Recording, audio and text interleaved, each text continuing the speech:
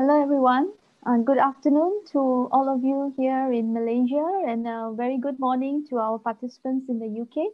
Hope everyone is keeping safe and managing well. I'm Jennifer, the Chief Executive of the British Malaysian Chamber of Commerce, the BMCC.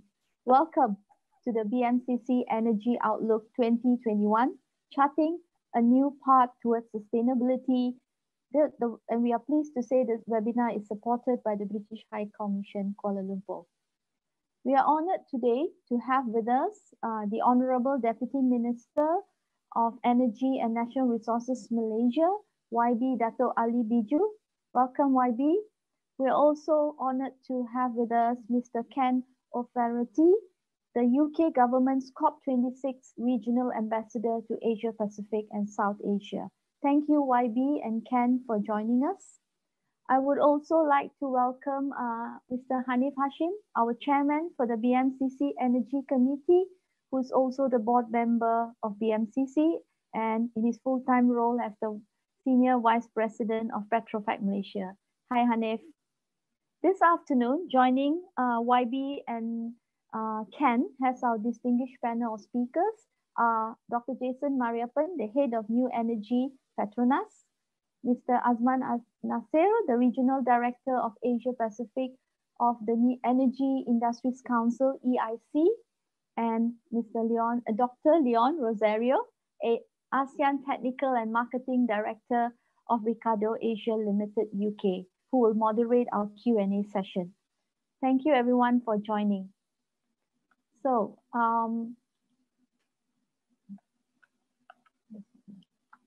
this technical issue. I'm pleased to share that today's webinar is part of the March webinar series for Great is Sustainable Future. It's our UK government's great campaign looking to achieve a net zero future. The webinar series is one of the various initiatives as a run-up to COP26 hosted by the UK in November. I would like to thank our colleagues in the British High Commission for this collaboration. Ladies and gentlemen, I would like to take a few minutes to share about BMCC. And BMCC has, those of you who are not aware, has been established since 1963, has served as a catalyst for shared business platform for both British and Malaysian companies.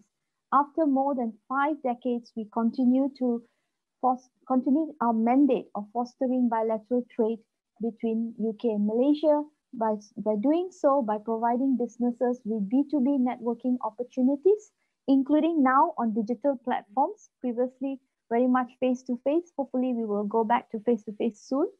Supporting our members in profiling their best practices and services through branding and profiling, facilitating industry voice for members in engaging government and policymakers, as well as offering our support, especially for UK businesses to expand in Malaysia by promoting Malaysia as a preferred destination for trade and investment in the region. Member committees such as the Energy Committee that is spearheading today's program is a platform for members of the same sector to network, exchange information, identify opportunities, share best practices like today's session that we are having. Committees also support the Chamber's advocacy role in engaging government and policymakers on matters affecting the sector and profession. So I will not share so much about committees. Hanif, our chairman, is here today. He will be sharing more shortly. So ladies and gentlemen, despite an urgent need for reduction, global greenhouse gas emissions continue to rise, in demonstrating that even more ambitious efforts is required to achieve net zero targets. Renewable energy plays a key role for that matter. While it has become a mainstream energy, there is much to be done. The good news, I would say, is that energy transition is gaining more importance and already at the top agenda of many leading organizations in the oil and gas sector, as well as governments today. So we look forward to hearing more of these efforts by both government and private sector as well as what needs to be done from our esteemed speakers.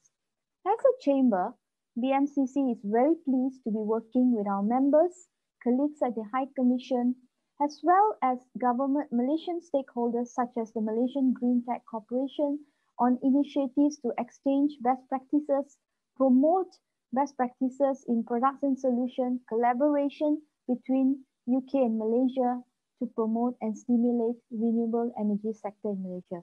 So with the Honorable Minister here, we look forward to collaborate YB with your ministry to support Malaysia's plans.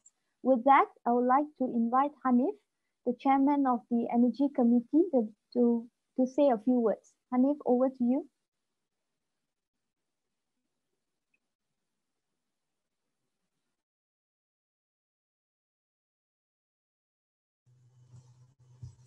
Can you hear me? Yes, I can. Okay. Look, the Honorable Datuk Ali Biju, Deputy Minister, Minister of Energy and Natural Resources, Malaysia. Miss Jennifer Lopez, the person which gave a short opening remarks just now. Jennifer is the Chief Executive Director of BMCC.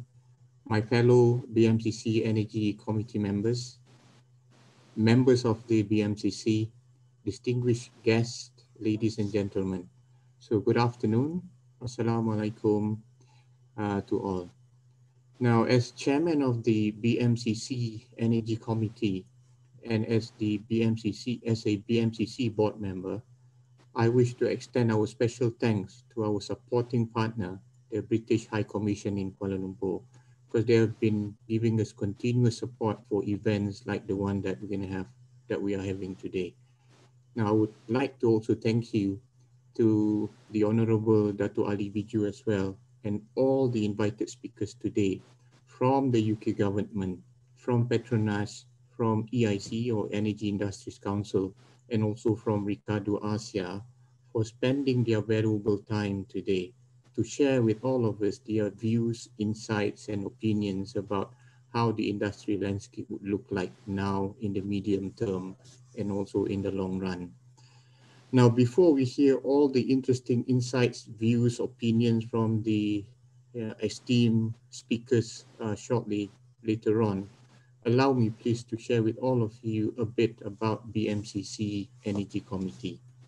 Now, the Energy Committee, since its inception in 2017, we serve as a principal platform upon which partnerships and collaborations are formed between the UK and Malaysia, in the energy sector. Now, rather than calling the committee the Oil and Gas Committee, we call ourselves the Energy Committee. The reason behind that is simple. We have companies who deals with oil and gas industry or the fossil fuel industry. At the same time, we also have members who represent new type of energies, renewables, greens, energy transition. So on that basis, 4 years ago, we call ourselves the Energy Committee, which I think is the right nomenclature to be used. Now, the committee was launched, like I said, 4 years ago. It was launched by the previous ambassador or High Commissioner to Malaysia, which is Her Excellency Vicky Tredel, and with the presence of the Executive Vice President of PETRONAS, which is Encik Atif Zulkifli. Now, the committee's key objectives for everybody's info includes fostering better relationship between UK and Malaysian companies. We firmly believe good relationship makes good business. That's what we want to do. At the same time, we try our best to introduce new innovative technologies and solutions which Malaysia require and vice versa. And at the same time, since we represent companies from the UK, we have a comprehensive database of Malaysian, British companies involved in the energy sector. Now, to share with you some of the initiatives that we have done so far, and we try our best to make sure that the stature of our events are, one notch higher compared to the other type of events that other people do. For example, we have roundtables with the right participation. For example, we have roundtables with the presence of the High Commissioners. We had one with the previous High Commissioner, Her Excellency Vicky Trudell. We also had one recently with the current High Commissioner, which is Mr. Charles Hay. And then we talk about miscellaneous topics in oil and gas and energy, inclusive competency and capability building, because we do represent companies from the UK who can bring wealth of knowledge and experience in terms of training and developing expertise. We organized a technical webinar in the area of decommissioning with PETRONAS, and that particular webinar is becoming automatic now. Whenever there are events on decommissioning, by and large PETRONAS would want to do it with us. And we have presence of subject matter experts from the UK when it comes to decommissioning, and we do discuss that with PETRONAS quite a lot. We hosted networking reception in conjunction with the Oil and Gas Asia, OGA, in 2019. Like I said, we firmly believe good relationship makes good business. Now, we also had the privilege to co-organize a forum. The forum is called Transitioning to Renewables. And we did that together with the then Minister of MESTEC, together with PETRONAS a couple of years ago. Now, time flies so fast. We were born in 2017. We are now 4 years old. Fast forward to 2021, which is now. Today actually marks the second Energy Outlook event hosted by BMCC Energy Committee. Now, for your information, we had one event similar like this about a year ago. And we were lucky enough because the event that we did a year ago was immediately before the nationwide movement control order. So we were lucky. And at that point in time, the event was attended by esteemed speakers from TNB Renewables, from EIC, from PETRONAS, and it was attended by more than 100 participants. So in closing, I'm delighted, we are all delighted to have this event again today, although we have to do it virtually, not physically, and not at the Mandarin Oriental Hotel. And the theme for today's event is charting a new path towards sustainability. So I hope everybody will enjoy the event today. Thank you again to Datuk Ali Biju and all speakers today. I hope everybody will benefit from the session today. So back to you, Ro or Jennifer. Thank you, everybody. Assalamualaikum. Thank you, Hanif. So without further ado, let me now invite the Honorable YB Datuk Ali Biju, the Deputy Minister of Energy and Natural Resources Malaysia, to give his remarks. YB? Yes, thank you very much. Can everybody hear me?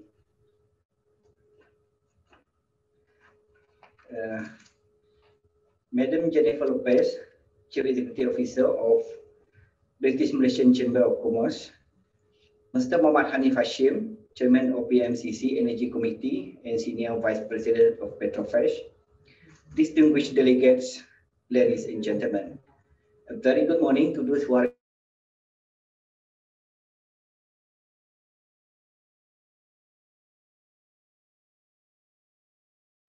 YB, we can't hear you, YB.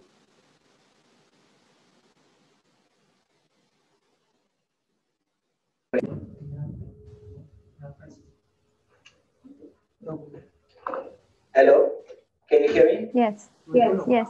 Yeah.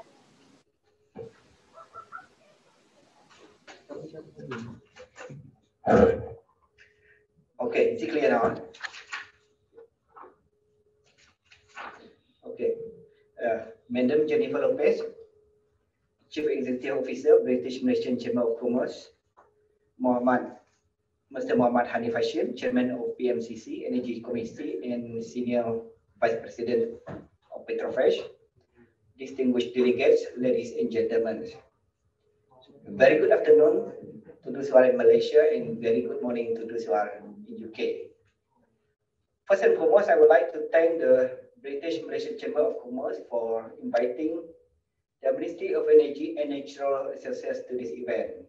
On behalf of Yang Berhormat Datuk Seri Dr. Shamsul Anwar bin Nasarah, Ministry of Energy and Natural Resources, I would like to convey his sincerest apology for not being able to attend to this program due to conflicting schedules.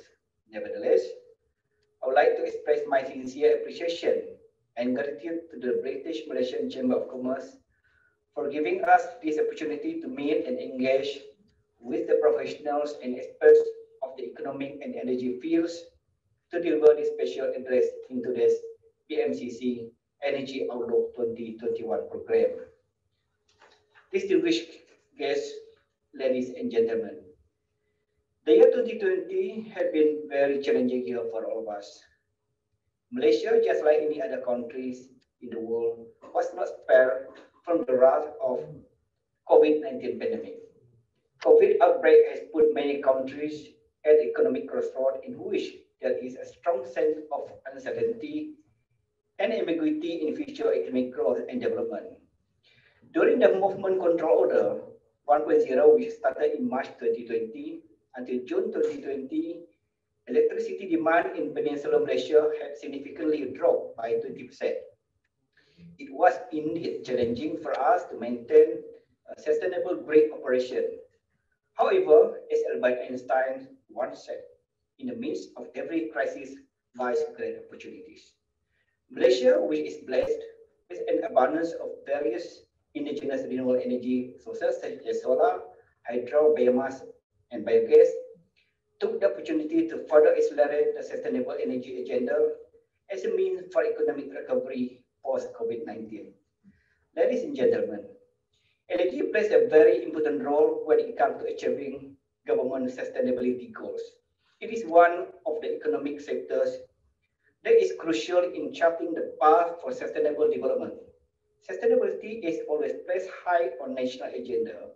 This policy is evident in many of the government policies such as 11 Malaysian Plan, Shared Prosperity Vision 2030, and will continue to be in the 12th Malaysian Plan.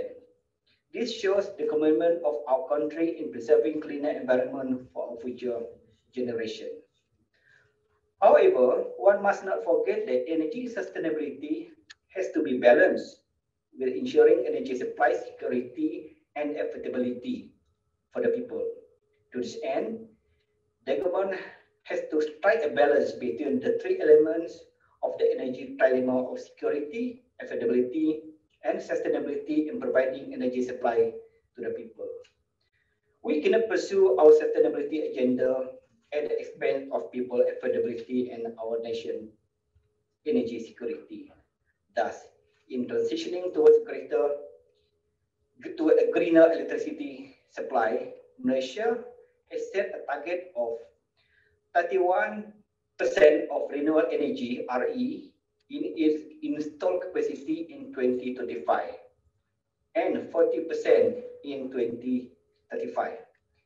To that, the installed capacity of RE in Malaysia is 7,995 megawatt, or equivalent to 22.5% of the country's total power mix, with hydro, including large and mini hydro, contributing 5,863.9 megawatt, solar 1,368.9 megawatt, biomass 637.6 megawatt, biogas 124.3 megawatt.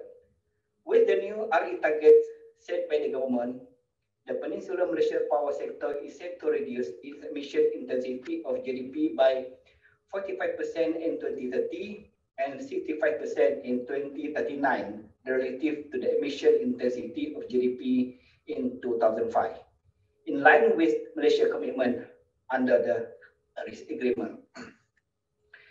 Solar is expected to continue to be the major contributor to RE mix apart from hydro, with its vast potential. However, many of us tend to forget or choose to forget that solar power has its limitation. The intermittency of solar power requires support from the grid or battery storage, which means that there is additional cost to the system to manage the intermittency of solar energy. The intermittency of solar energy also requires a robust grid system to ensure security of supply. Hence, we must always tread cautiously when making decisions to increase solar uptake to our system, taking into account that we need to balance the other two elements of energy trilemma, energy security and affordability. Having said that, we have witnessed globally that accelerating the growth of RE sector proved to be one of the most impactful actions that can be undertaken to accelerate economic recovery. Hence, the 1 gigawatt worth of contract under large-scale solar LSS program by Malaysian electricity industry to attract RE investment, or better known as LSS Mentari, was announced in May 2020 as part of Malaysia's broader COVID-19 recovery measures.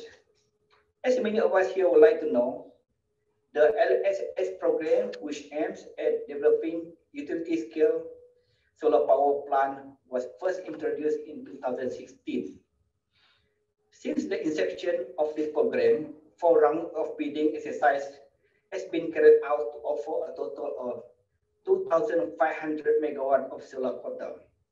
In the recently concluded bidding exercise, the 1,000 megawatt solar quotas offered have been oversubscribed by 6 times. The bids offered were at par with global solar pricing, with 56 out of 93 bidders offering prices below 20 cents per kilowatt hour for capacity between 30 to 50 megawatt, and the lowest bid received is 13.99 cents per kilowatt hour. This indicates that the pathway to more sustainable energy future is becoming more affordable and competitive. The implementation of LSS Mentari is expected to generate 4 billion worth of investment, as well as creating 12,000 job opportunities.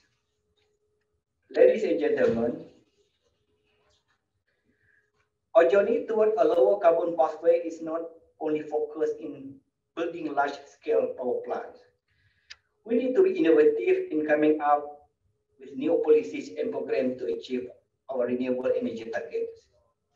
In 2016, the Net Energy Metering, or NEM program, was first introduced, allowing consumers to enjoy a reduction in their electricity bill by offsetting their electricity consumption with electricity generated from the rooftop solar system installed at their own residential or business premises.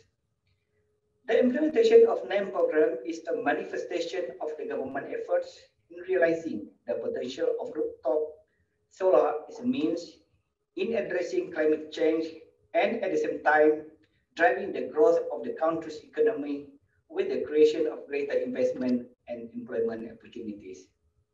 The NEM uptake when it was first introduced was not encouraging until the government introduced NEM 2.0 in 2019, which allowed one-to-one offset basis.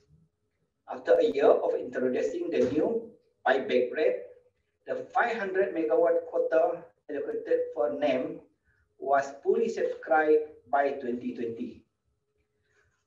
Recognizing the encouraging uptake of NEM, the government has launched the NEM 3.0 program in January 2021. The program aims to provide more opportunities for users to install solar photovoltaic system on the rooftop of their respective buildings for electricity bill reduction. NEM 3.0 program involved 3 sub-programs, namely the NEM People, NEM Government Ministry entities, and NEM Nova, Net Offset Virtual Integration, which offers 500 megawatt of solar quota until 2023, or until all quota is fully subscribe, whichever comes first. Apart from LSS and NAME, the feed-in tariff feed program continues to be implemented by SEDA, the Sustainable Energy Development Authority, to increase electricity generation from other RE sources such as mini hydro, biomass, and biogas. E-bidding was introduced to these RE sources as price recovery mechanism since 2018.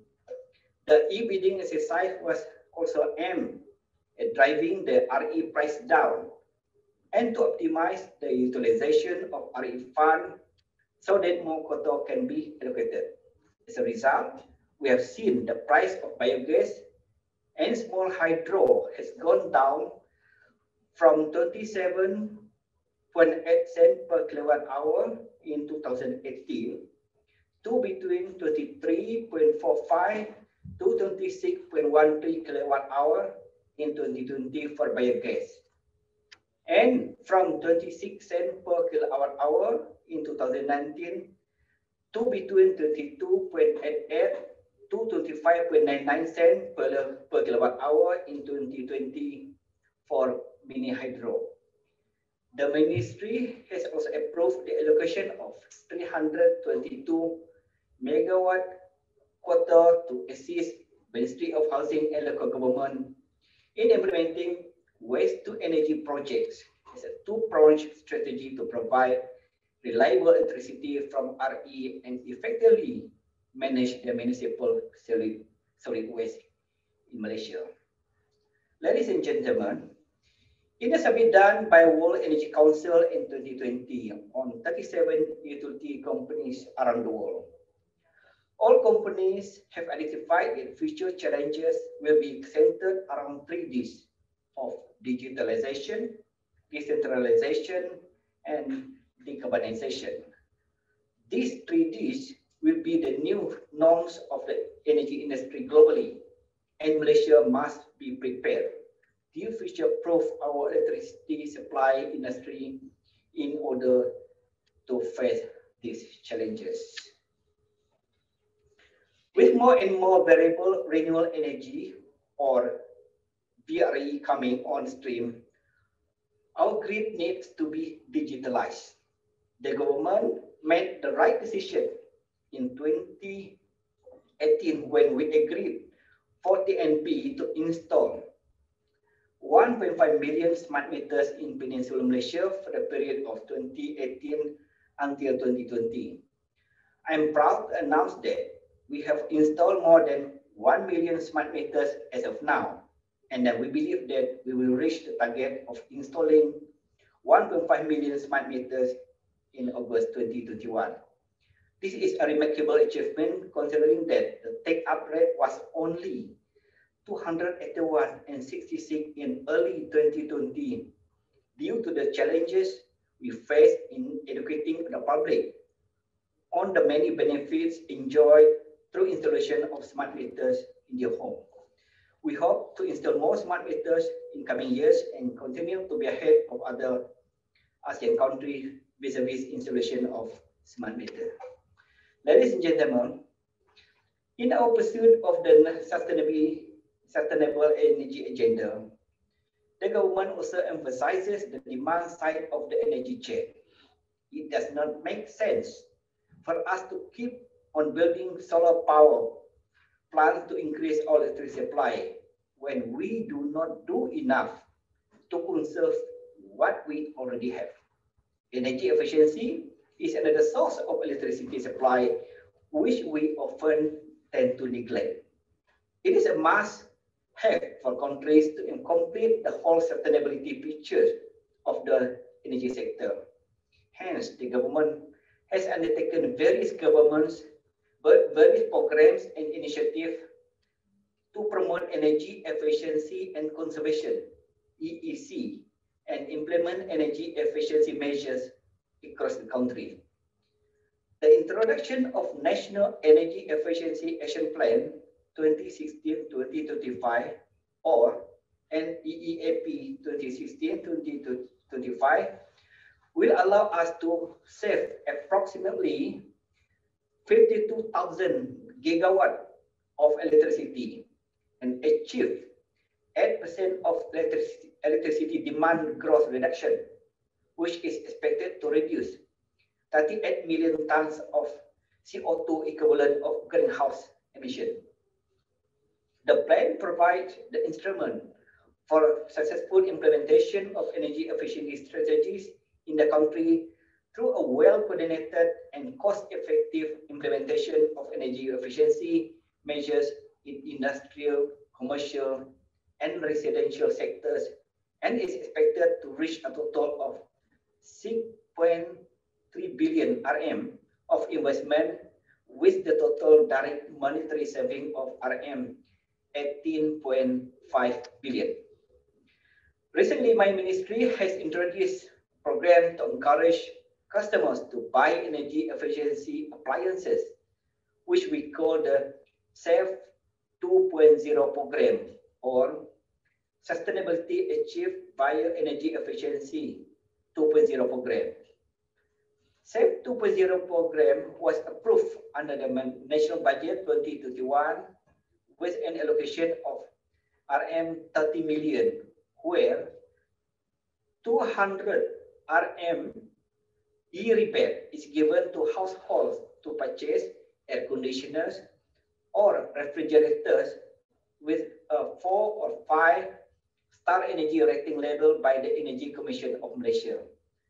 The SAFE 2.0 program aims to encourage consumers to practice energy efficiency while contributing to energy consumption savings and lower electricity bills.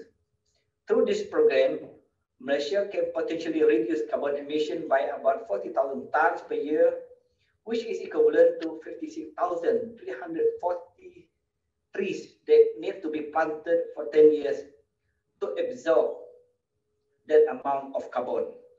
A number of 150,000 households are expected to benefit from this program, with an estimated 22.26 million worth of energy saving annually. Ladies and gentlemen, in a nutshell, the government will not be able to achieve its sustainable energy goal without the support of the various stakeholders in the industries. We always welcome feedback and constructive advice from all stakeholders to further enhance our policies and introduce programs which are beneficial to the people in the nation. Lest we forget, whatever policies and programs that we implement in the power sector would have an impact on all segments of society. Thus, we must always have a balanced approach in pursuing our sustainable energy agenda.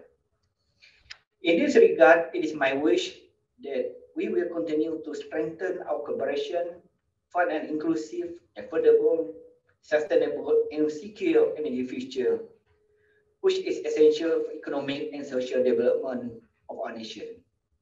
As Malaysia navigates its path towards energy transition, your valuable ideas would be able to contribute towards the development of a sustainable, efficient, and reliable energy future. In closing, on behalf of our ministry and Malaysian government, I wish all of you to have a fruitful and successful program. With that, thank you very much. Thank you, YB. YB, thank you for that insightful session speaking on the Malaysia government's agenda, plans, and commitment on sustainable energy as well as energy saving and efficiency. So YB, we are very pleased, at least I'm pleased. It's good to hear about sustainability energy, the importance you mentioning about sustainability energy being the importance of sustainability energy in economic recovery. So YB, with that, we thank you so much for joining us. We greatly appreciate you taking time off your busy schedule and your commitment to be here and to share the plans and your point on continuously working together with for the strengthening the opportunities to collaborate. So we look forward to connecting with your office again to identify and any collaboration opportunities to promote the agenda. Thank you, YB. Thank you very much for all. Thank you. So, ladies and gentlemen, so before I introduce our next speaker, Ken, a little bit of administrative rules. We hope that you will take this opportunity to raise as many questions as possible for our speakers and panelists. You may do so using the Q&A function. If you can do it as our speakers are speaking, or even during the moderating session. So please note that the questions will only be addressed during the Q&A panel session, and I'm sure the chair will do his best to address all your questions as much as time permits. So our next speaker, we are honored to have the UK government's COP26 regional ambassador to Asia Pacific and South Asia. I understand that he just finished his posting in Rome, where he worked closely with the Italian government ahead of the joint bid for UK to host COP26, and served in British embassies in Tokyo and Paris, and is well informed on the issue of various issues, especially on climate change and energy. So may I invite Ken to give your remarks. Ken, over to you. Good afternoon, Jennifer, and good afternoon, everyone. It's great to be addressing this webinar, and I'm very pleased it's being organised jointly by the British Malaysia Chamber of Commerce with the support of the British High Commission in Kuala Lumpur. And good afternoon as well to the Honourable Deputy Minister of the Ministry of Energy and Natural Resources Malaysia, Datuk Ali Biju, for his opening remarks. I found them incredibly interesting, and it was great to hear about the progress being made on renewable energy across Malaysia. And I think you really gave us a sense of urgency for the energy transition in the country. These are exactly the sorts of positive messages I'm hearing a lot now in the Asia-Pacific region, including in particular in Southeast Asia. Ladies and gentlemen, leaders from across the world will travel to Glasgow in November this year, including, we hope, from Malaysia, to attend the COP26 summit on climate change. Delivering a successful COP26 summit is a top priority for the UK government and for our Prime Minister. We want the event to mark a clear step forward in global efforts to drive down emissions and tackle the impacts of climate change. We're working hard to be engaging governments, businesses and societies worldwide to deliver strong climate action between now and November. The challenge facing us is clear. Without urgent action, we will not keep climate change to 1.5 or even 2 degrees Celsius, and the consequences for populations worldwide of such a failure would be catastrophic. The International Energy Agency has assessed that if we are to meet the goals of the Paris Agreement, the global transition to clean power needs to progress 4 times faster than at present. And so that's why the energy transition is one of the key campaigns that we are running as COP26 presidency. The campaign's particularly important here in Asia, given Asia's role as the driver of the global economy, and of course the large pipeline of fuel and primarily coal projects across the region. In Asia, as elsewhere, governments are currently working hard to respond to the COVID-19 pandemic, which is thankfully now tapering in many countries, and large-scale vaccination programs are now in place. As governments move back to kickstart their economies in 2021, they have enacted major economic stimulus packages to create jobs and to protect livelihoods. The UK strongly supports the message from the UN Secretary General that governments should take this opportunity to deliver a clean, green and resilient recovery. The economic stimulus packages announced by governments should be targeted towards the green tech and renewables area. Thankfully, clean power is already a growth industry, so governments that invest now will be positioning their economies in a booming industrial sector that will position them at the forefront of the most innovative economies worldwide, whereas failing to take these opportunities will risk them losing competitive advantage. Governments will also be supporting jobs. Investment in renewables has been shown to deliver substantially more jobs than in the fossil fuel sector, and ARENA reports that boosting investment in renewables would increase jobs in the sector to 42 million globally by 2050, 4 times more than today. And of course, governments across Asia also need to respond to growing concerns from citizens on health. Clean power is good for public health. There are currently more than 800,000 deaths every year globally from the pollution generated by burning coal. Low carbon investment can create savings on healthcare and environmental costs, sometimes worth 8 times more than the cost of the investments themselves, as a result of fewer negative health and environmental impacts. But as important as the arguments for growth, employment, and health are, there's one even more powerful argument for accelerating the energy transition, and one which is delivering change much faster than most of us would have expected just a few years ago. That argument is cost. As was heard from the Deputy Minister's presentation, the cost of renewable energy and storage has dramatically fallen over the last few years. Solar and wind are already cheaper than gas power in most countries, and including to independent analysis across ASEAN, including here in Malaysia. And we know that these costs will continue to fall. Hydro and solar are already widely deployed in the Southeast Asia region, with biogas and biomass-driven power generation also featuring in many countries. This is leading to major changes in government policies across Asia. Bangladesh has recently cancelled all but 2 of their 29 planned coal plants. Pakistan and the Philippines have announced a full moratorium on new coal, and Vietnam has just recently cancelled the majority of coal plants planned in their country.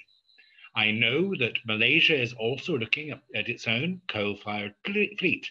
TNB, your largest power utility, publicly announced in a energy transition seminar where I attended in October at IGEM, that they have commissioned their last coal power plant in 2020. So there are prospects, at least, of no new coal-fired plants for Malaysia under the proposed new national energy policy, where an announcement is imminent. I know that Malaysia is also keen to grow its installed renewable energy capacity to reach 30% of the power mix by 2030. That's a major transition, which will, of course, require major clean energy investments. And this is the kind of market signal that investment world wants and needs to hear. In addition, I know that Malaysia and Singapore are joining forces on a cross-border venture on developing and trading renewable energy-powered electricity to Singapore. These kinds of decisions by governments across Asia reflect the fact that coal is simply no longer competitive. Carbon Tracker has assessed that very soon, perhaps as early as this year for some countries, it will be cheaper to build new renewable energy facilities than to run existing coal plants. So countries that proceed with plans to build new coal plants run the risk, or indeed I would say the certainty, of creating stranded assets for the future. So it's no surprise that investors are also changing their posture and are avoiding new investments in coal. Coal is now a doomed industry. Of course, there will, be some who continue to argue for new coal, despite the clear economic, social, and climate arguments to the contrary. But if investors are backing out, then something is clearly changing in the finance landscape. Despite moves from the Indian government, for example, to boost their own coal production, recent coal forbids there have shown a distinct lack of interest from investors in pursuing coal. India is instead a world leader in the renewable sector, with booming investment in solar in particular. And we very much welcome the recent announcement by Mitsubishi that it was backing out from a coal power plant in Vietnam as well. And there's also strong support for accelerating progress to renewables from the private sector.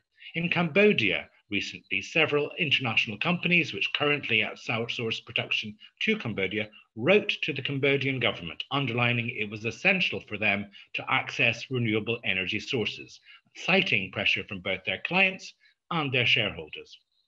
So the market is delivering change, and we are working with governments across Asia to accelerate that change. We welcomed China's announcement last year that it would move to a carbon neutral economy by 2060, and we expect this to accelerate progress on the energy transition, both within China and across Asia. As China ramps up its domestic adoption of renewables, costs are likely to fall sharply across global markets. And we are, of course, also seeing other countries like Japan, South Korea, Laos announce their own net zero targets in recent months. I very much look forward to more such announcements from our Asian partners this year, including, I hope, here in Malaysia. We and our partners are also challenging market distortions, which are slowing down the energy transition in some economies worldwide. And we're working with business and civil society to ensure that calls for transparency and citizens' interests are heard. As private capital is moving away from coal, we're also working to build pressure on those governments, notably Japan, South Korea, and China, which continue to support new coal projects overseas. We've underlined that new coal projects are not compatible with international Paris commitments and are not in the economic interests of the countries which they're purported to be supporting. The countries concerned have made some initial steps towards ending such support, and we hope that they will soon announce a complete end to such financing. So all this means that there will be a sharp and irreversible move away from coal and towards renewables across Asia in coming years. We're working with multilateral institutions such as the Asian Development Bank and ASEAN to ensure that governments have the support they need to manage that transition. But it's not an area where governments or multilateral development banks can provide alone everything that's needed. It's clear that private investment is essential to deliver the energy demands of growth-intensive Asian economies. We expect Asia to continue to drive the global economy in the year and the decade ahead, and that will mean that renewable energy will continue to be a growth sector across the region. That presents clear opportunities for investors, which I strongly encourage participants at today's event to seize. Finally, I'd like to say that I hope that the economic rationale for investment in the renewable sector would stand on its own. Renewable energy is clearly a sector that will deliver strong returns for companies that invest now. But I know that there's also a growing desire from investors to support international action against climate change, which is something that shareholders, clients, and indeed employees increasingly demand. That's why we see so many companies now committing to ambitious net zero targets and pressing host governments to accelerate the energy transition. Even in the oil and gas sector, SOEs such as PETRONAS are boldly making new net zero aspiration publicly, and we look forward to hearing more details about that announcement. The UK COP26 presidency is keen to work with business and investors as an integral part of our preparations to ensure that we have a holistic approach to delivering climate action worldwide. We are strong supporters of the Net Zero initiative through the Race to Zero campaign, and I'm keen to work with companies and investors as part of my own role across the Asia-Pacific region. I'm pleased to hear that 3 Malaysian companies have signed up to the Race to Zero campaign so far, along with the capital city of Kuala Lumpur. So let's keep this discussion going. Events such as this clearly provide a useful forum for sharing experience, ideas, and policy leads on what works in this region and Malaysia in the energy transition space. I look forward to the Q&A session shortly, and I wish colleagues a very good seminar today. Thank you very much. Thank you, Ken. Look forward to the Q&A session. So I will have to move on to the next speaker quickly. Our next speaker is Dr. Jason Mariyappan, who has more than 20 years working experience in the power and financial services with a focus on clean energy. Prior to his current role as the head of New Energy PETRONAS, his experience spans from senior roles related to renewable and clean energy in leading organizations in Singapore, Malaysia, including a secondment with the UK government to advise on climate change mitigation projects. So here he is to share about PETRONAS' efforts in diversifying energy supply. Over to you, Jason. Thanks very much, Jennifer, and good afternoon, YB Datuk, distinguished guests and delegates. Thank you very much to the organisers, BMCC, supported by the British High Commission, for the kind invite and opportunity to speak with you today. Now, today's theme is all about charting a new path towards sustainability, and this encompasses economic, environmental, and social aspects. I want to, and I hope to share with you on PETRONAS's expanding portfolio towards clean energy sources. our net zero carbon aspiration, as well as what PETRONAS is doing as an organization to support the move towards a low carbon economy, both in Malaysia and globally. Next slide, please. So firstly, as you all know, there are increasing calls for a low carbon economy, which we've just heard, and decarbonized world is really hastening a shift towards renewables and cleaner sources of energy. This has been well publicized these last few years, but has really intensified, particularly in this last year. Renewables are expected to meet over 62% of the world's energy demand by 2050, according to BNEF. Now, this shift is driven by a number of factors, including policies for climate change, the decreasing costs of renewables. We heard earlier from YB Datuk that in the large-scale solar tender, the most recent one, which is LSS4, we've seen bid prices down to just under 14 ringgit cents per kilowatt hour, which is competitive with most other sources of electricity supply. Technology advancements, particularly of enabling technologies such as energy storage, and pressure from shareholders, advocacy groups, employees, and consumers themselves. All of these factors are driving increased corporate participation in the low carbon economy, including oil and gas majors, and has elevated low carbon ambitions as part of their company's strategy. So as an integrated energy player, PETRONAS will continue to play its part in meeting the world's energy needs by offering cleaner sources of energy, such as natural gas and renewables, where combined will balance the energy trilemma of affordability, security, and sustainability. Next slide, please. So oil and gas companies are increasingly venturing and growing their renewable energy business, increasing the competitiveness of the industry further, but also providing impetus and capital to the overall scale-up that's required. Renewables plays a key role in meeting a number of different objectives for oil and gas companies.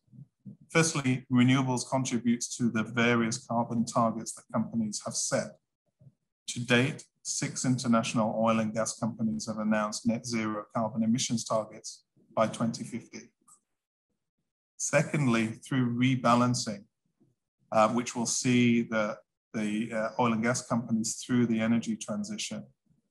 This includes rebalancing the portfolios with renewables as well as other low carbon solutions to complement the other parts of their businesses. Companies have recognized the energy transition creates both risks, but also opportunities, and therefore rebalancing their portfolios accordingly. Next slide, please. If we look at the growth of renewables around the world, we see significant inroads by renewables in Europe and North America. However, moving forward, Asia Pacific will lead growth in the RE industry with over 4,000 gigawatts of RE capacity additions expected by 2050, with 60% of those coming from solar. For Southeast Asia, this is expected to be over 500 gigawatts. So what is PETRONAS doing in this area? Next slide, please. To ready itself for the changing energy landscape, PETRONAS started its sustainability journey over 2 decades by integrating sustainable practices into its business and decision-making. In 2020, we announced our commitment to achieve net zero carbon emissions by 2050. This was the first Asian oil and gas company to do so. And this initiative is among a number of deliberate steps we've taken based on our sustainability agenda, namely continued value creation, safeguarding the environment, initiating positive social impact, and responsible governance. In 2018, and I remember now, being part of the BMCC event back in 2018, PETRONAS decided to step out as part of its three-pronged strategy into new business areas that can help the company through the energy transition, whilst protecting it from volatile fossil fuel prices, particularly of the kind that we've seen in this last year. Now, one of these step-out areas was new energy, and that's the business that I head at PETRONAS. In 2019, PETRONAS also adopted a new statement of purpose, which is a progressive and solutions partner enriching lives for a sustainable future. And to help deliver on this statement, it set up the Gas and New Energy Division as a one-stop center for clean energy solutions. And these step-out areas, including new energy with solar and wind, hydrogen, as well as the establishment of a venture capital arm to support the investment in the future energy space. Also in 2019, we made our first acquisition in the new energy space, which was a solar company called Amplus Energy Solutions. Next slide, please. So today, we're focusing on solar with both distributed energy, that's rooftop and on-site, directly to the customers, as well as utility scale. In wind, we're also venturing in both onshore and offshore wind. And we're also developing hybrid options for renewables with storage technologies, providing longer and more flexible solutions for clean energy generation and supply. At the heart of all of this approach will be our customers, and we aim to provide solutions directly to utilities, commercial and industrial customers, as well as residential. So what are we doing here in Malaysia? Next slide, please. So today we're an established renewable energy player with over 1 gigawatt of operating and under development solar projects. These consist of 400 individual projects with over 200 partners and customers, including the Tesco supermarket chain, which has been now rebranded as Lotus in Malaysia, multinationals such as Amazon, Cisco, Yamaha, Hilton Hotels, and many more. And we have over 300 dedicated professionals and are looking to expand our business across the region. The focus, as I mentioned before, has been on the distributed energy space, which we aim to grow, but also expand into utility scale, wind, solar, and corporate energy storage, and incorporate energy storage into our projects to meet customer needs. Next slide, please. So through our brands, we have M+ Solar in India and Dubai. We have M+ by PETRONAS in Malaysia. We provide customized solutions for commercial and industrial customers. The solutions include on-site solar, where we offer a zero capex model. This helps customers reduce their energy bills from day one without taking any technical or financial risk. We also are providing an increasing amount of corporate PPAs through offsite or open access projects.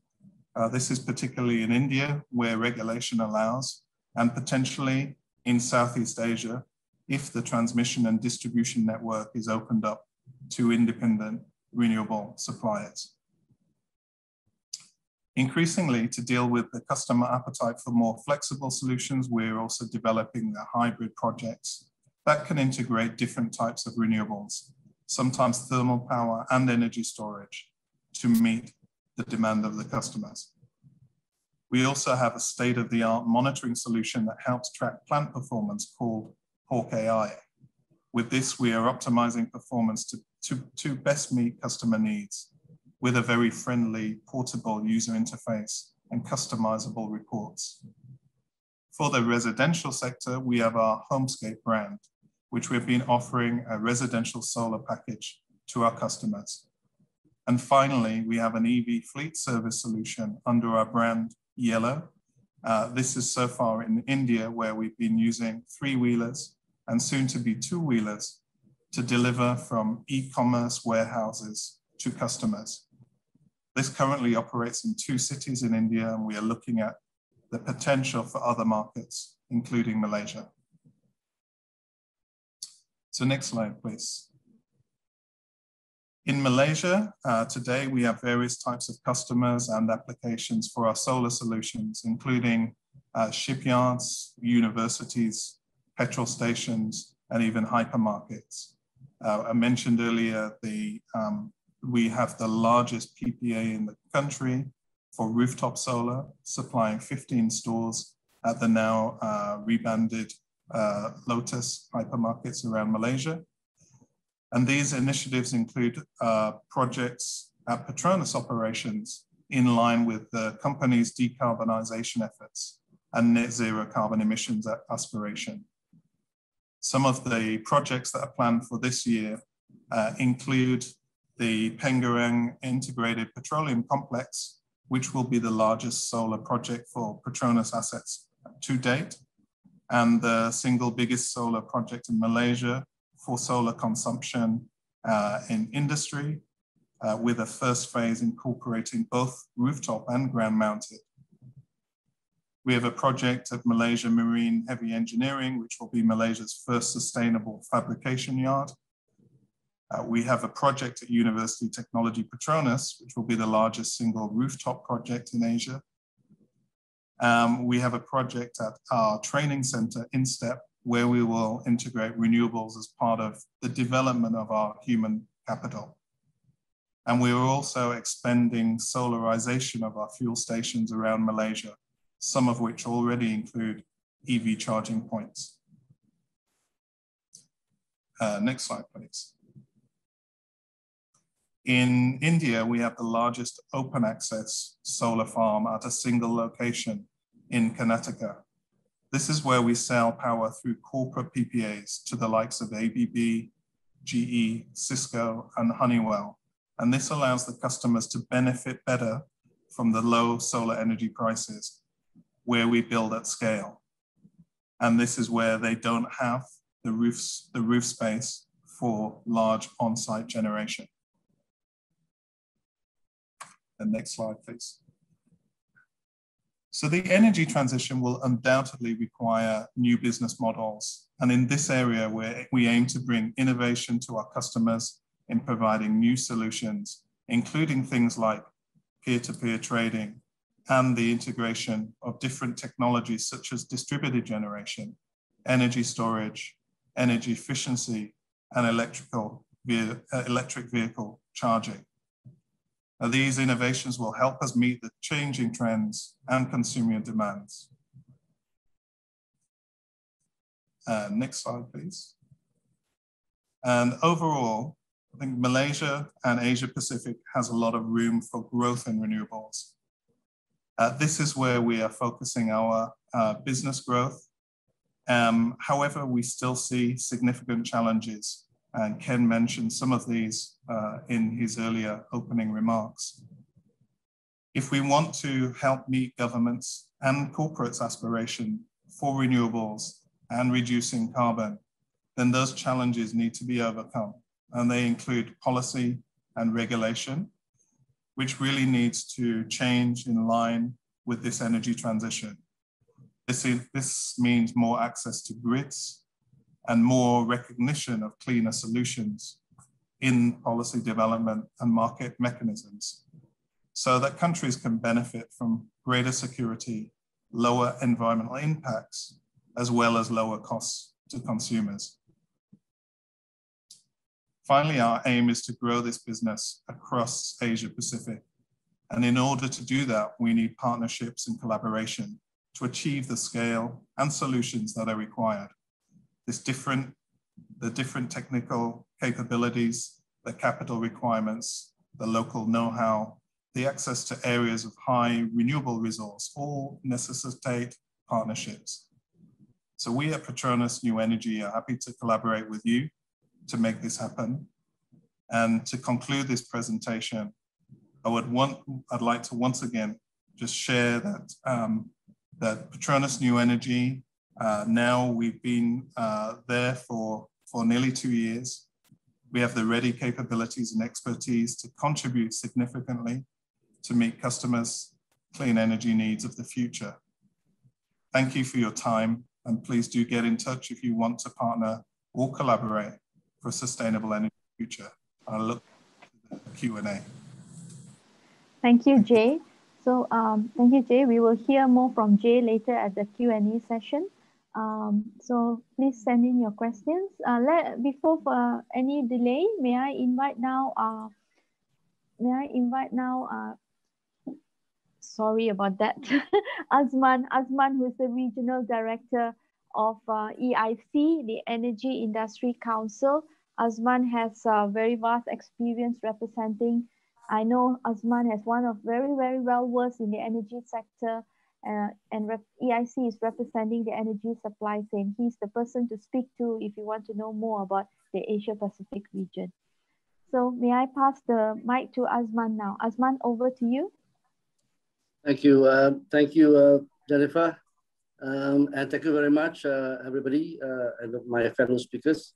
It is an honor for me to share the virtual speaking stage with such distinguished speakers, including the Honorable YB Deputy Minister. As you have heard from the earlier speakers, energy transition and climate change initiatives are very much talked about these days and seem to start influencing and shaping decisions by businesses in the energy sector. In my presentation, it will be a bit different from the previous presentations. I will share a short analysis from data extracted from our very own energy projects database, and which hopefully in turn would be able to help companies to make the right decisions in this very challenging business conditions. My focus is more on energy projects, and you will see how things have changed, especially from the year 2020. Okay, next, please. Let me just spend a few minutes, well, a few seconds, perhaps we don't have time now. I'll try to go very fast so that we have more time for Q&A. Allow me to spend a bit of time to introduce EIC as an organization. I mean, the screen shows all the activities that we have. We have been around for 75 years now, after incorporation in 1943. Essentially, our role is to help our members understand, identify, and pursue business opportunities globally. We are a not-for-profit organization, one of the largest and oldest, with a membership of UK and global companies over about 700 companies who deliver goods and services to the energy industries worldwide. And we do that through providing market intelligence to our members from our EIC databases. As shown, the three databases. Data stream is the CapEx database, CapEx energy projects CapEx, and then asset map is the OpEx, and supply map is where we have all the UK supply chain list of companies listed in the database. Okay, next please, Rob. Right, okay, I will concentrate more on the two sessions, which is mature, what I call mature energy sectors, and then energy transition technologies. Next row. Mature energy sector, what I call mature energy sectors are these sectors: oil and gas, thermal power, nuclear, onshore renewables, and offshore wind. Next, please. Right, okay, these three graphs actually show the quantity of project announcements made in the oil and gas, the first graph on the left, in the sector up to till 2020. As you can see, at the upstream, following the 2014 oil crisis, upstream oil and gas was severely down, but things started to pick up till 2019. And 2020 was supposed to be the bumper year, which we thought we'd be seeing the return to good times. However, COVID-19 then arrived, resulting in a drop in announcement for upstream projects in the year 2020. You will also notice that in the year 2020, there was a significant increase in decommissioning projects, which include projects involving extending life of existing assets via redevelopment activities. For midstream, as you can see, is quite a stable market overall, with LNG, growth in LNG being evident. This supports the view that gas is is going to be the transitional fuel towards achieving the decarbonization targets. And finally, for downstream, as expected, sustained lower feedstock price drove an increase in project announcements from 2017 to 2018. However, then COVID then happened, then the price of the demand dropped.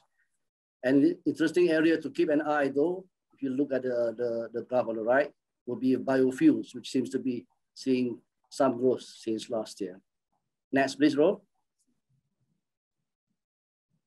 Now, in this slide, you can see the how thermal power projects are reducing. Renewable projects are replacing them in an almost direct correlation. This is a good indicator to show that COP21 previously, the measures is working. And in general, there are positive indications towards reduction of carbon emissions overall, globally. And for offshore wind, if you can see the relevant graph, for offshore wind, although the quantity of announced projects is quite small, but bear in mind that these are projects with large capacity. We are talking about gigawatts here, so much larger project values compared to other projects. Okay, next. Now is the overall look back at the mature energy sectors. There's been steady growth from 2016 to 2020, even with COVID. Important point to note here is that in 2020, 70% of all energy projects were renewable projects. This shows, again, I repeat, this shows that COP21 worked because evidently there has been a massive swing in power generation from thermal to renewable. 2018 was the first year ever when more than 50% of projects announced were renewables. And now in 2020, last year, we've surpassed 70%. Next. Please. I got to say please, that you change, right? Okay, thank you. So however, looking forward now, what's fascinating is that the data shows a still very healthy oil and gas market in terms of value. It's still growing. The oil and gas sector still holds a $4 trillion value over a five-year period, as you can see. Next, please, Ron. Looking forward in the onshore renewables, it's safe to say that there will be a noticeable high growth. This makes sense because it is still the easiest way for countries to decarbonize, focusing on power generation. Onshore renewable technologies such as onshore wind, solar, and hydropower are commoditized technologies which are proven and easily accessible. Also with cycle times are much shorter than offshore and with faster ROI, meaning more projects and faster growth. This sector extrapolates to $1 trillion in market size cumulative to 2025. Okay. Next row, please.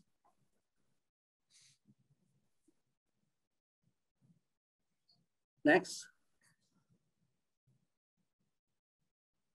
As you can see in this slide, before 2020, there was hardly any growth in hydrogen and carbon capture. But 2020, you see a huge jump there. I believe 2020 was the year for hydrogen because more than 100 projects were announced in 1 year.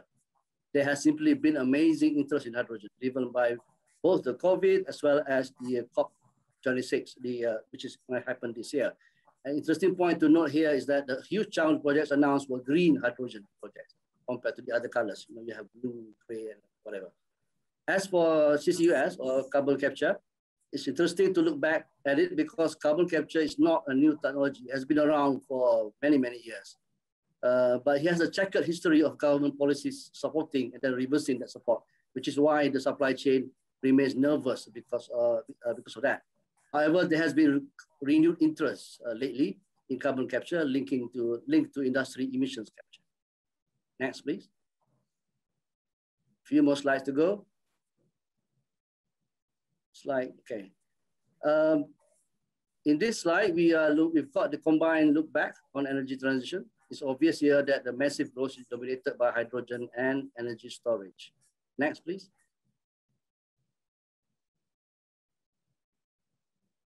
Looking at the hydrogen sector, you will see that the spike in project announcements in 2020, they don't come through as commercial projects until 2025. So nothing much comes through until then. And these projects are only worth about $20 billion in capex as compared to the $4 trillion value of projects in oil and gas. Next. In fact, you can go next twice actually. Jump. I'm just going to skip a few slides so that we can stick to our time. Next.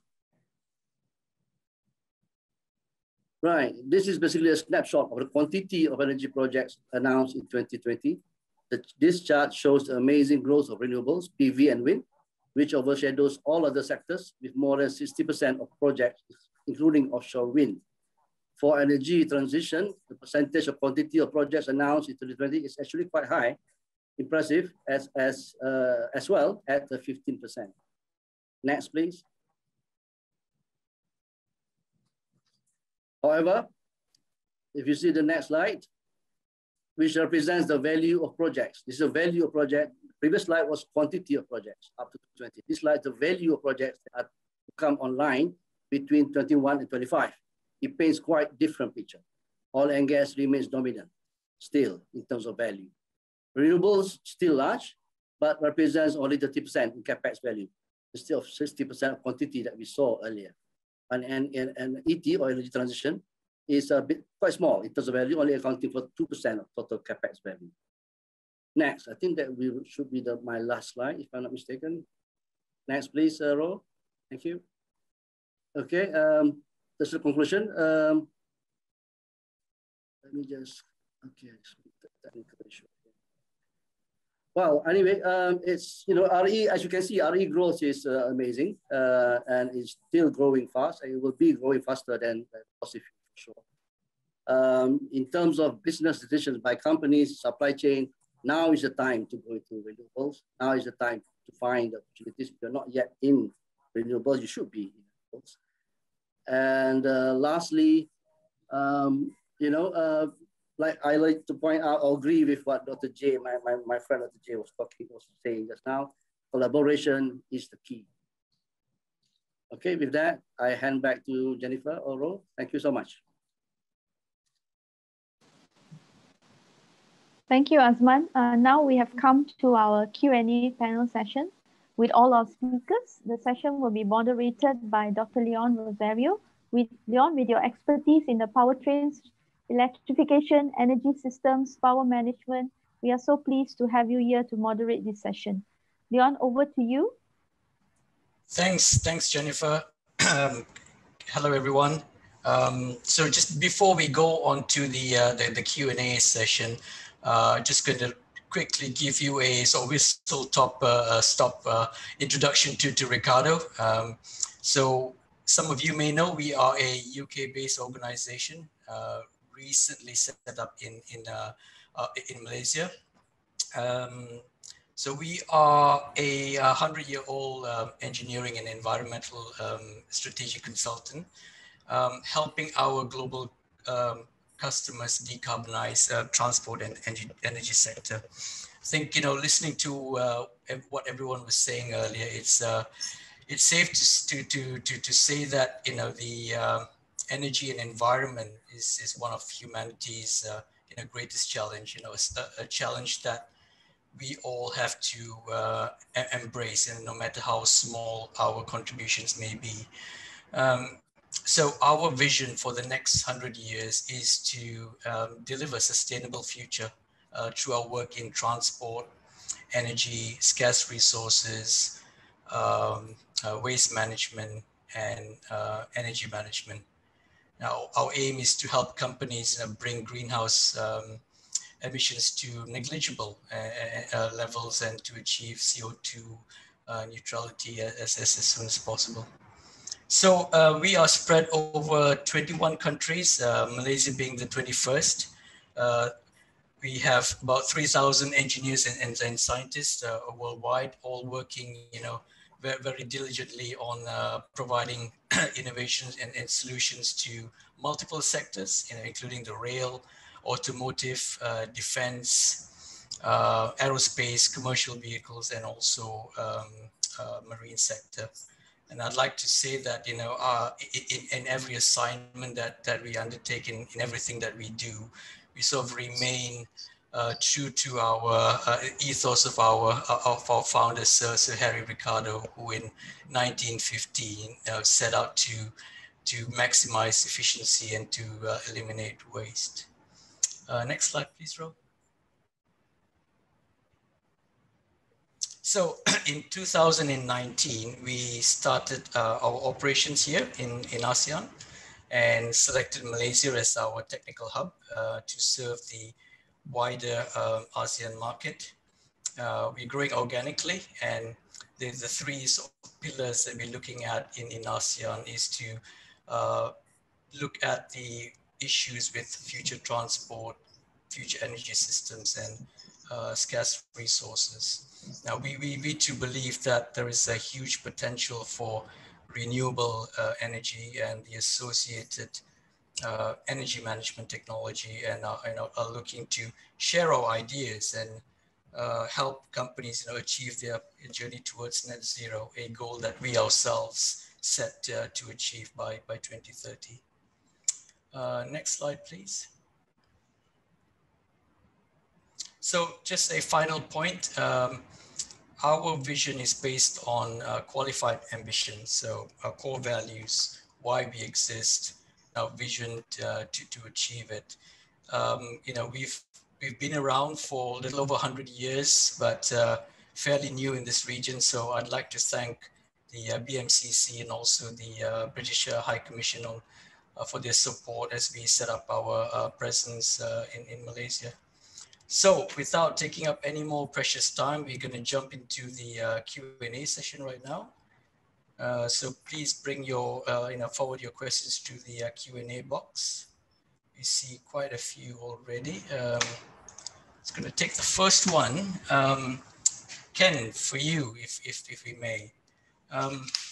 Southeast Asia's growth in electricity demands, considered one of the fastest in the world. This raises energy security concerns as the region becomes more dependent on fluctuations in the global energy market. So it's more of like a policy question. How can policymakers steer the region towards a healthy and more sustainable path? Sure. Well, I think this is an area, of course, where renewable energy is particularly strong because you don't need to import sunlight or wind into your economy. And so countries worldwide, but particularly I would say in Asia, are seeing renewable energy investment partly through that lens. So obviously as COP26 presidency, we are supporting this.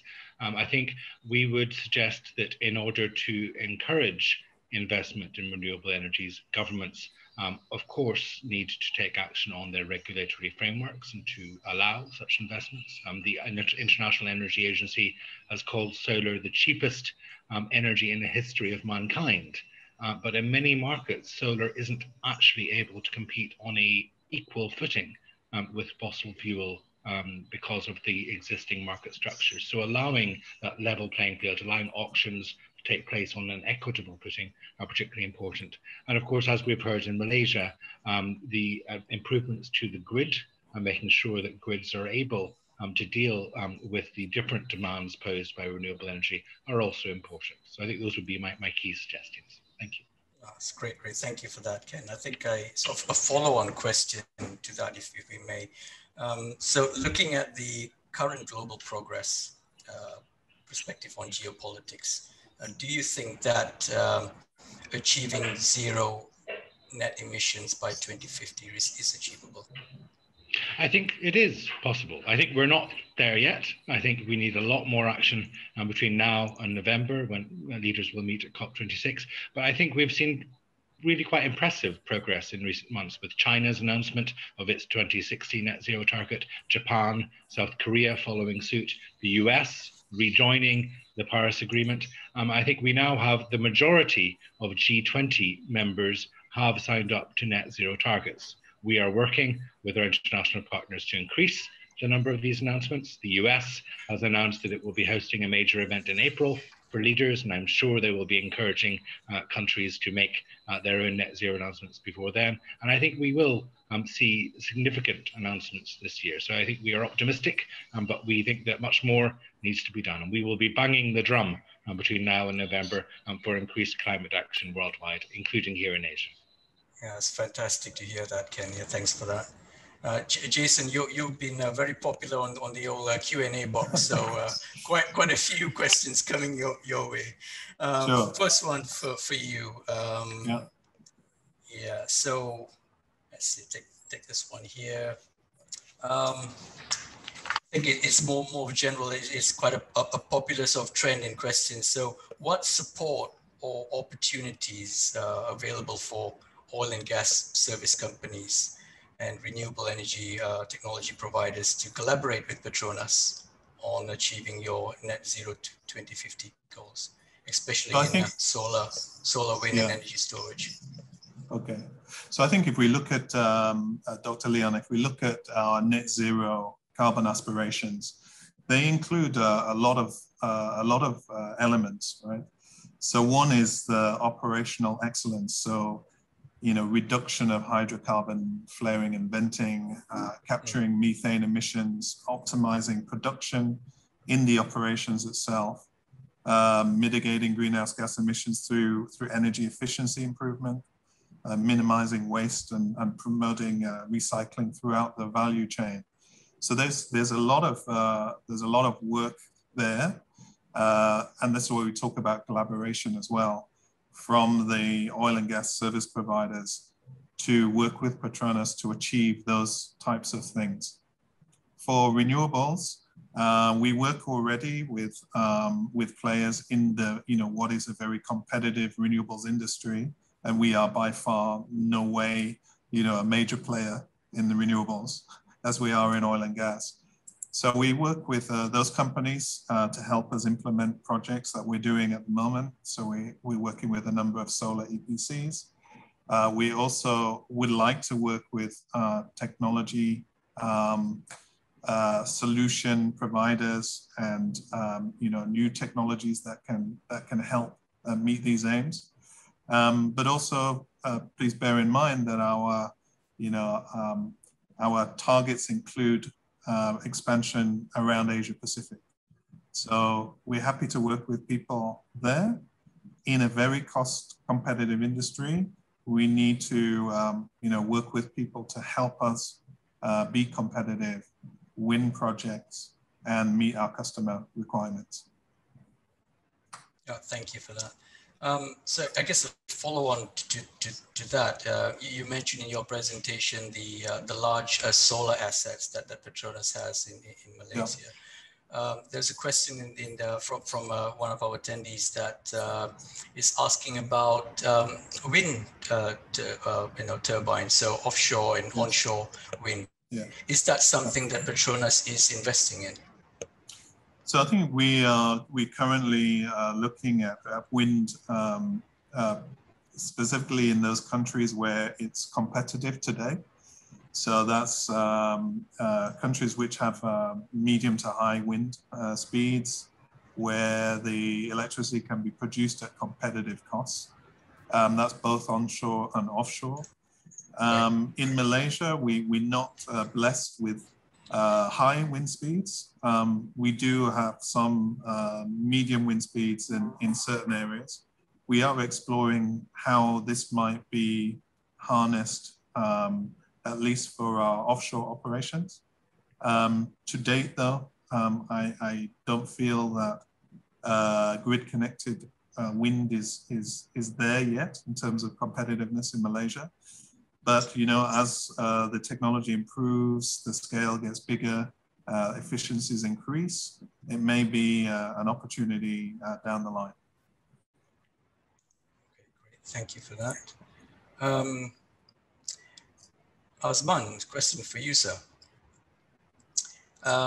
Hydrogen has seen great potential as a fuel of the future and looks promising to be a low-cost option for storing electricity, but obviously it comes with its own challenges, as you mentioned as well.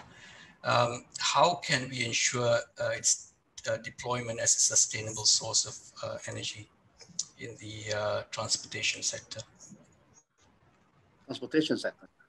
Yeah, if just like any new initiatives and new things outside of energy, digitalization or whatever you want to call it, it's the main thing is to make it sustainable for business. bankable for business, and cost will then keep coming down, then it is feasible for business players to actually come into it and provide services for a long term. And that requires, sometimes that requires the support from government, obviously. As you can see in Europe or US, there are a lot of, maybe Ken can add, help me with specific examples in terms of governments providing incentives and help to the industry players. Okay, yeah. So I guess, what would be in your mind the sort of the quickest win in terms of profitability for new energy corporations to invest in and explore? Okay, for supply chain companies, for oil and gas, traditionally oil and gas players, my suggestion is to look for the complementary skill sets that you already have. I noticed quite a number of marine subsea players. To name a few, EEW, James Fisher, London Offshore Consultant, LOC. These are all our members, EIC members. They have ventured into RE, especially in wind, in Taiwan, in Korea, Vietnam, and they have been doing quite well. So because they already have those skills anyway, so it's not going to invest to something new or something having too much risk. Okay, great. Another question that's probably most probably targeted to you, Azman, is CCUS, the carbon capture and use. What are the major constraints at the moment in deploying that CCUS, and what are the potential solutions? Well, like I said earlier in my presentation, carbon capture projects are capital intensive, very much capital intensive.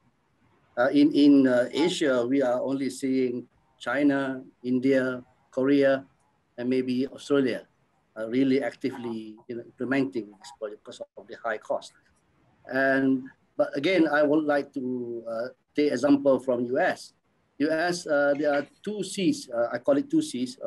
C for tax credits, the US government provide very good tax credits which encourage businesses to actually go into, asset owners to go into carbon capture.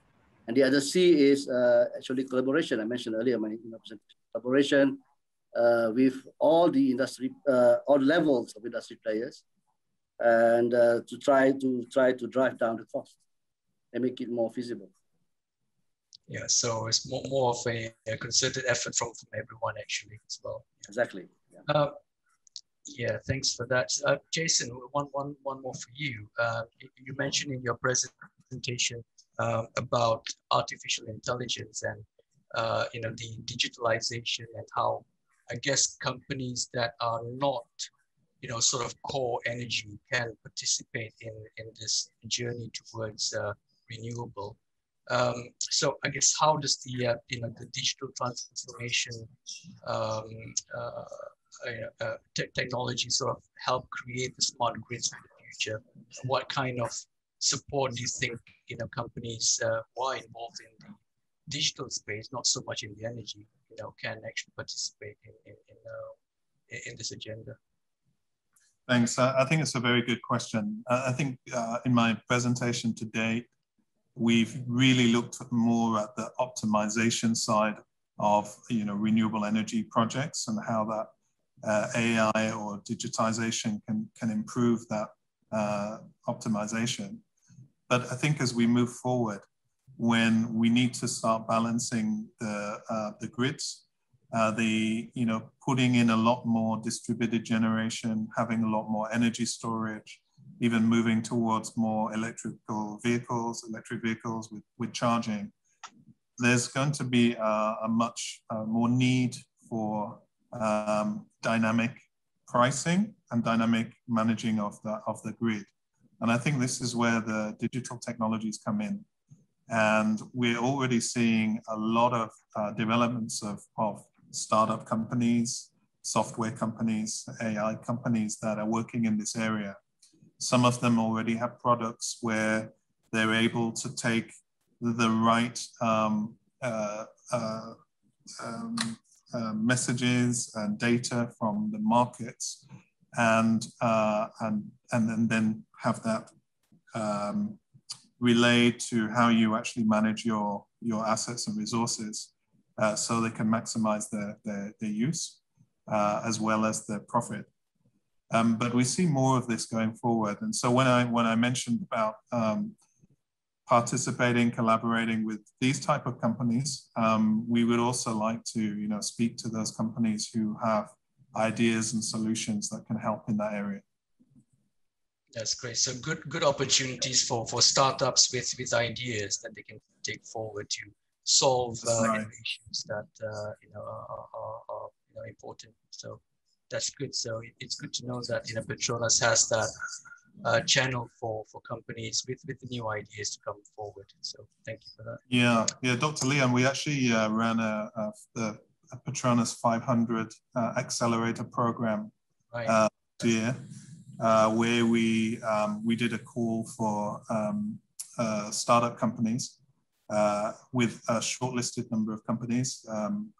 There was one that we ended up investing in the renewable space, which was a company called Sols Energy, which is working in the residential solar space, but uses a kind of online platform to take customers and to do its optimization. So, but also we were looking right across from materials to different segments of the industry, not just renewables, but other areas as well. And, we're happy to work with those companies and support them where we can. We have a venture arm and funds to be able to do that as well. Those future solutions will be very important, I think, in meeting things like net zero. Absolutely fantastic to hear that. Thanks, Jason. Conscious of time, we probably have time for just one more question, but to all three panelists. So it's to do with our aggressive targets of in ASEAN to meet the 35% renewable energy installed capacity by 2025, and so I guess it's it's an aggressive target. What are our thoughts on achieving that with high penetration of RE in Malaysia? We'll start with you, Ken, if that's okay. So, could you possibly repeat the question? I'm sorry. Yeah, so the energy ministers in ASEAN have agreed to set a new target, 35% renewables by 2025. So the question is, it's an aggressive target. Are we on track to achieve it in Malaysia? And what are the challenges if there are any? Sure. Well, I would say across ASEAN, I would be relatively confident because I'm seeing governments across ASEAN make quite dramatic changes in their energy policy. Just last week, I was speaking with the Vietnamese government who are cancelling an awful lot of their planned coal plants and are positioning themselves to be world leaders on wind power, given the opportunities in that country. And I would say it's a similar position across ASEAN, that as solar and wind have fallen in cost, ASEAN governments are very focused on competitivity. They want to be able to deliver cheap and clean energy for their citizens. And so they're investing. Here in Malaysia, I think I'm very optimistic about what I've heard today, both from the Deputy Minister and from colleagues from PETRONAS and elsewhere. It's clear you have a lot of opportunities. It's clear also that there is work that needs to be done in terms of the grid, in terms of allowing battery storage, for example, to be used to regulate flows of the electricity. But I'm confident that the solutions are there. And we're hearing from investors. Investors want to invest in this sector. And so I think by combining the interest from government and the interest from investors and eliminating barriers, I would be confident and that those targets can be met. Thank you. Azman, your thoughts, please. Okay, well, I think it's not impossible. It's definitely possible. It's achievable. just look at Vietnam. Impressive growth in Vietnam is very, very good growth in renewables. Nobody would think that they achieve what they have achieved so far. And I echo what Ken said just now in terms of interest or desires by all the stakeholders, interest by the government, interest by the industry players, interest by operators, NOCs like PETRONAS. So if there's strong interest and strong support by all the stakeholders, yes, it is possible, it is achievable. Thank you. Jason? You know, I would go beyond that. So I think it's both achievable, but we could actually go further than that across ASEAN. But I think as some of the other speakers mentioned, including Ken, I think the capital is there now. You see companies like ours, but also other oil and gas companies adding to the utilities, adding to the startups, adding to the private equity money, the infrastructure money. So capital is there. But often they're chasing the same types of projects in the same countries because those are really bankable ones. Now, the areas where they are not bankable is partly because of policy and regulation. So if this can be tweaked, those markets can be made more attractive to players, then I think we can overachieve those targets, because the competitiveness of the technologies, the maturity of the technologies, and the advancements that are being made in the enabling technology area, I think only sees higher penetration rather than just the targets that have been there at the moment. Yeah.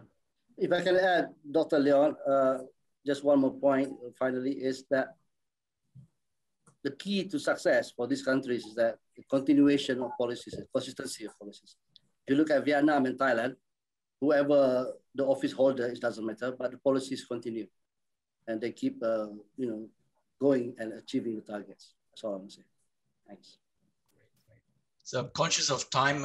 Apologies to the questions that we can't answer. There's quite a few in there that we, given the time, we would like to address. But I think the speakers did a fantastic job,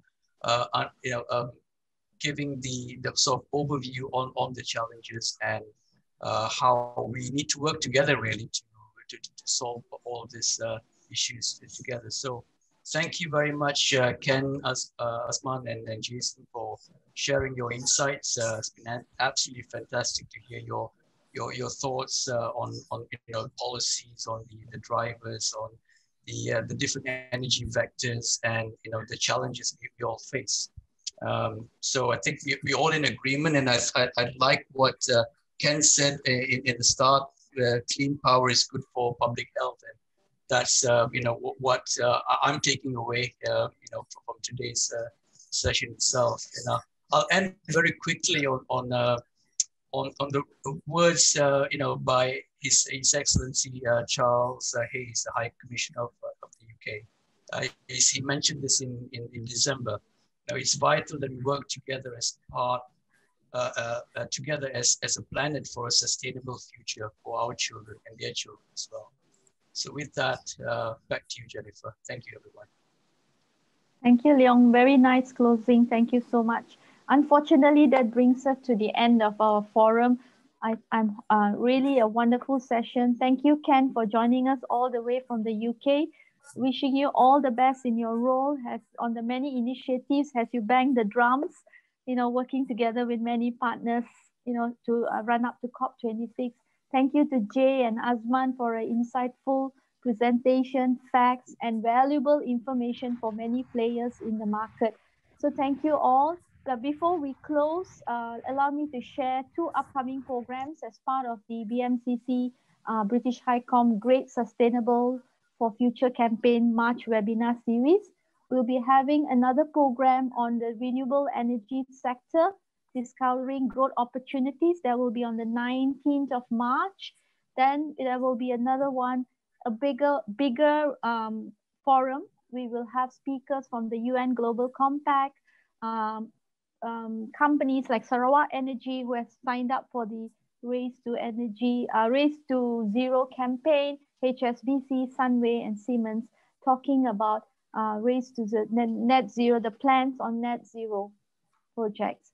So with that, I hope everyone has had a good session, but please do reach out to us directly if you have any questions or you need any information and support. We are happy to support you, to provide you more information. The name of my contact is there. The contacts of my colleagues who work with members in this sector is there too. Please also do keep connected via our digital platforms, our weekly e-newsletter that goes out every Monday, as well as many information is made available through our social media platforms. So with that, thank you everyone for joining. Thank you to all our speakers once again. You know, they're all members of the chamber. We hope that you found the session insightful. So take care, stay safe, and have a remaining good week, remaining 1 more day or 2 more days. So have a good week ahead too. Bye for now.